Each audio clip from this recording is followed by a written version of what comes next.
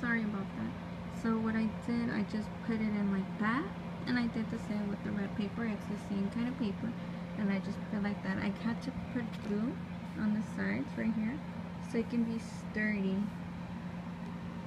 And as you can see, the red twine, I grabbed 2 pieces. It was a little roll that I had, but I wrapped these 2 little pieces, this one, like if it was a braid, so it can look kind of like this. Let me do it closer. And the same, I just glued it all around. And these are letters. They're just like the sticker.